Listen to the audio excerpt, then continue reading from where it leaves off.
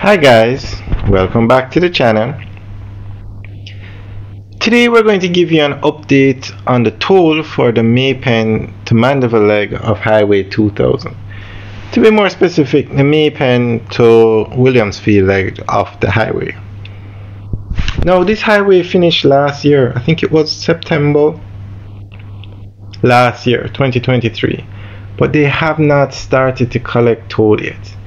They said they would start collecting toll January 1, then it changed to March, then it changed to April, and now it has changed to July 1. Toll period for Maypen to Williamsfield Highway, toll free period for Maypen to Williamsfield Highway extended to July 1.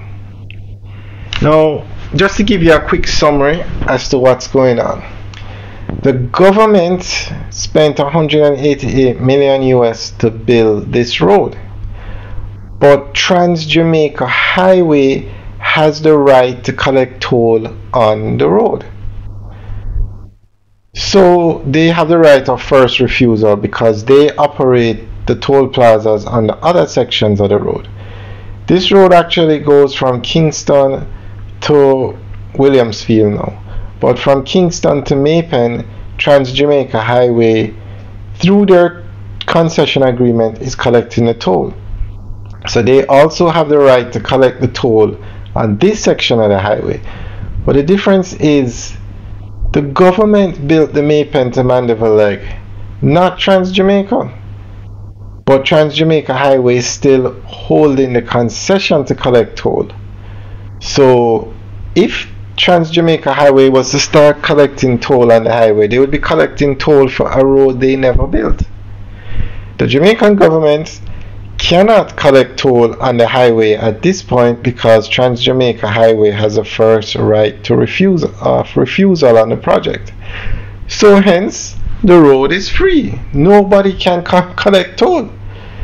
Now, what is happening is NROC, which represents the government for the road, they build all the highways in Jamaica, is in negotiations with Trans-Jamaica Highway.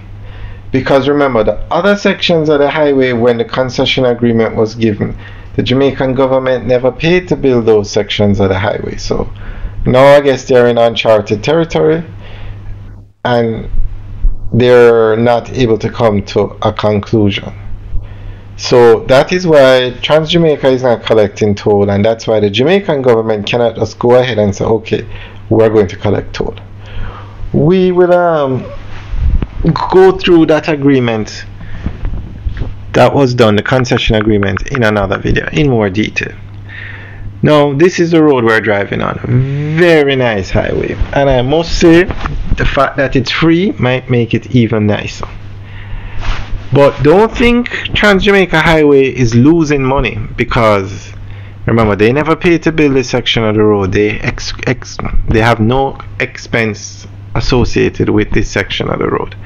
What people are getting on the free section of the road, it's so nice, so convenient to drive on, that they're not exiting in Maypen. They're staying on the highway and going through the Maypen toll plaza, where Trans-Jamaica Highway will make money, and they're going through the Vineyards toll plaza, where Trans-Jamaica Highway will make money. So Trans-Jamaica Highway is benefiting because they have more usage at their toll plazas further up the road. Not this section, further up. So they are also benefiting with the record number of users on the road. And NROC owns 20% of Trans-Jamaica, so they are also receiving dividends from the toll being collected. So we will keep you updated on this project, but we're going to go through a press release giving more information on what's going on. The toll-free period for use of the Maypen to Williamsfield leg of the Southern Coastal Highway Improvement Project is being extended to July 1, 2024. The announcement was made by Prime Minister the Most Honorable Andrew Holness during his contribution to the 2024-25 budget debate in the House of Representatives. He said, that the extension is being granted to facilitate the conclusion of negotiations with Trans-Jamaica Highway, which operates the East-West Highway from Caymanas to Maypen under a concession agreement. Noting that Trans-Jamaica Highway has a right of first refusal to operate the new Maypen to Williamsfield Highway, Mr. Holness explained. Trans-Jamaica Highway has exercised their right under the concession agreement by making an offer to the government of Jamaica. This offer is being evaluated by independent financial advisors and negotiations are ongoing. In the meantime, the Prime Minister reminded that the government intends to move further westward from Williamsfield to Manchester to Hodges in St. Elizabeth.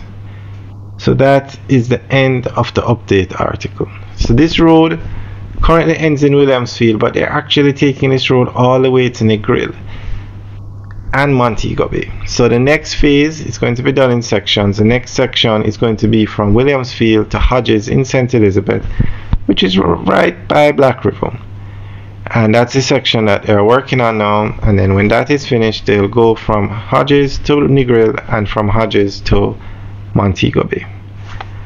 Alright guys, we will keep you updated on all these projects and any announcements to do with this road. Alright guys, thanks for taking a tour with us today. Remember to like, share and subscribe. Have a good day.